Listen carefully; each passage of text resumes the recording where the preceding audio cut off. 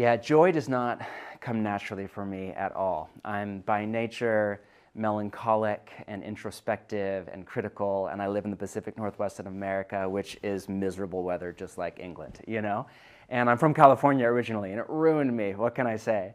And so none of this comes naturally to me. It's had to be very much like counter formation and counter habits to those of my culture.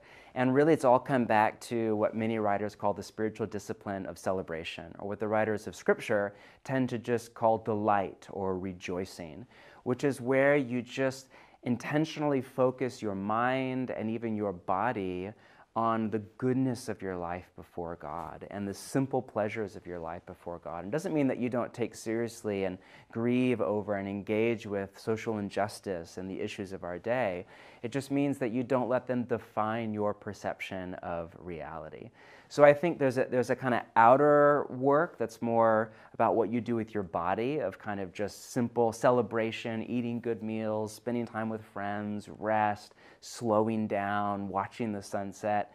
And then there's that inner work of things like gratitude, releasing the need for control and your life to go the way that you want it to go in order to be happy, coming to just trust in Jesus, turning anxiety and sadness over to Him in prayer.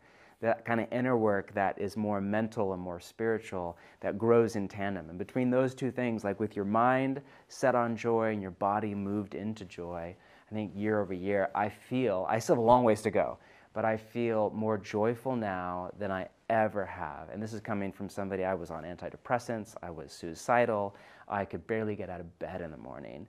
And that's not to say I figured it out and here's the formula. But I think there is something about a discipline and a dedication to the spiritual discipline of delight and rejoicing and celebration that over the years changes your inner woman or man to make you more joyful like Jesus is joyful.